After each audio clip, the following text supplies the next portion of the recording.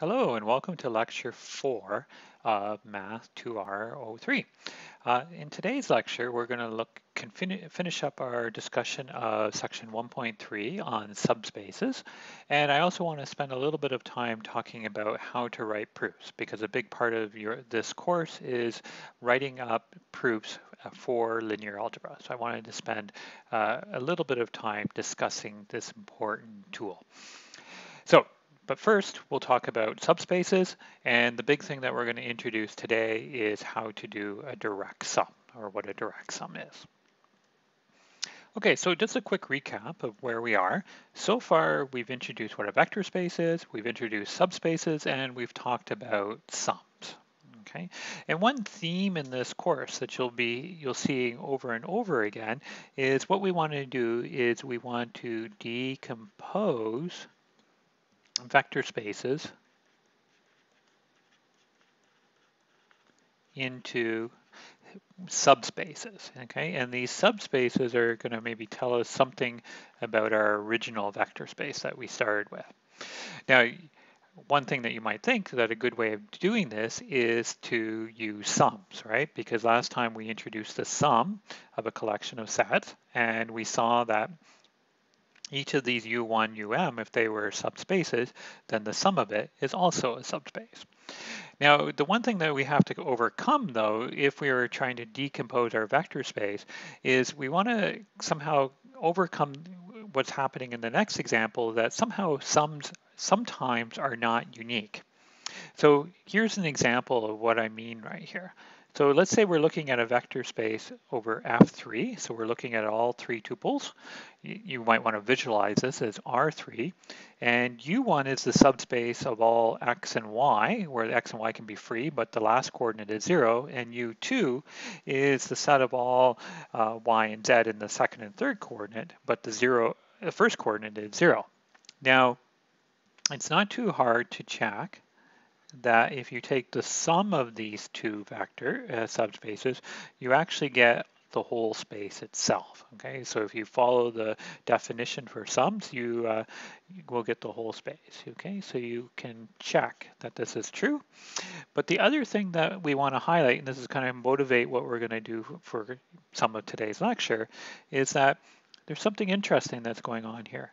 The zero vector, well, the zero vector is inside of U1 and it's inside of U2, right? So it's 0, 0, 0 plus 0, 0, 0. This is an element in U1 plus U2. But at the same time, we also have the vector 0, 1, 0 is inside of U1 because I can let x equal to 0 and y equals 1. And in the second subspace, U2, I have 0, negative 1, 0. This is also inside of U1 and U2. So what we have here is we have two ways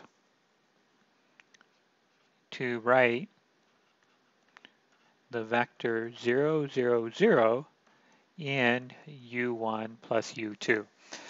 Now, when we're trying to decompose something, normally we would want to break it down into pieces where we would have to take something from the first part, something from the second part, and the third part. And you want to be able to only do this exactly once, one way to break it up.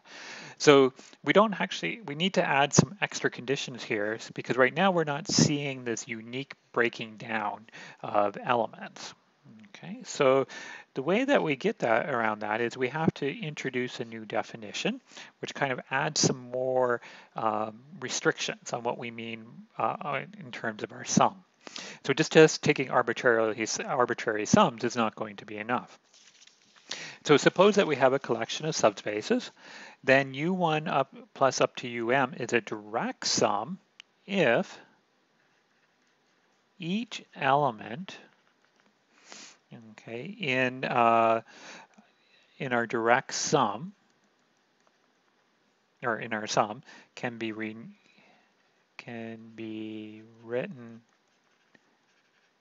uniquely as a sum of U1 plus U2 up to UM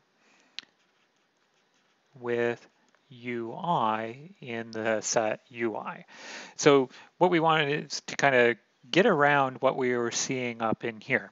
So we're looking for a sum where when we take something in the sum, it can only have come by building it in one particular way, where the first thing came from U1, the second thing came from U2, and so on.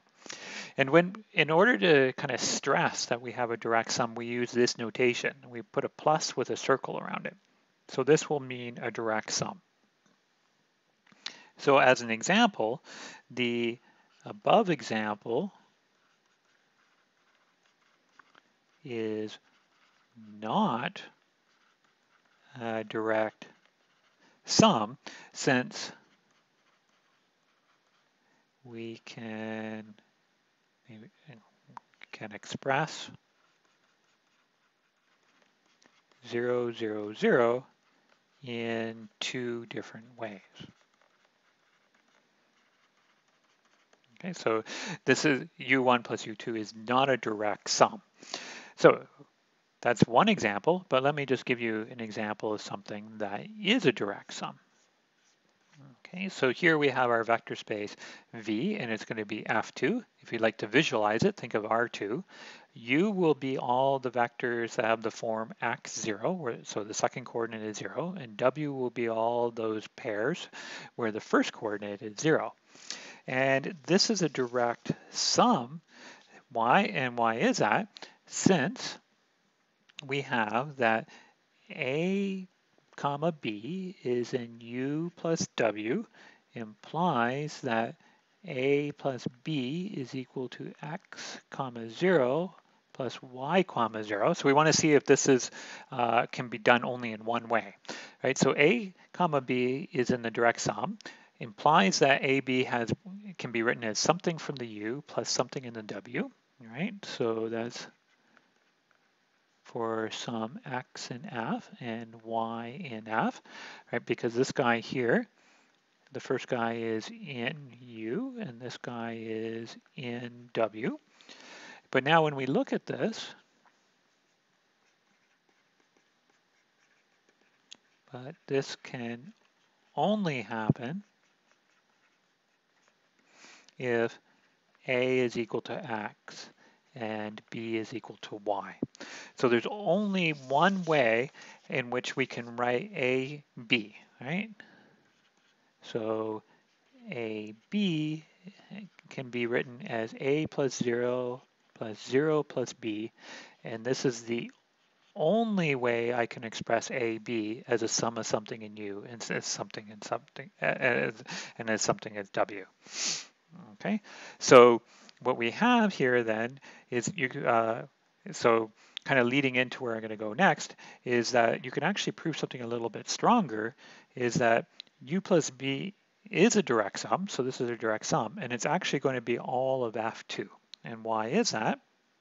Well, it's clear that the direct sum of U plus W is inside of F2 because it's a subspace of F2. And if you take any pair inside of F2, then A0 is in U and 0B is in W. So AB, which is equal to A0 plus 0B, is in the direct sum. Okay, so we've expressed our F squared as a direct sum of two different subspaces. And this is kind of the idea that we want to kind of use throughout this course. We've decomposed F2 into a direct sum of smaller subspaces. So we'll take a pause here and we'll look at some more properties of direct sums in a couple minutes.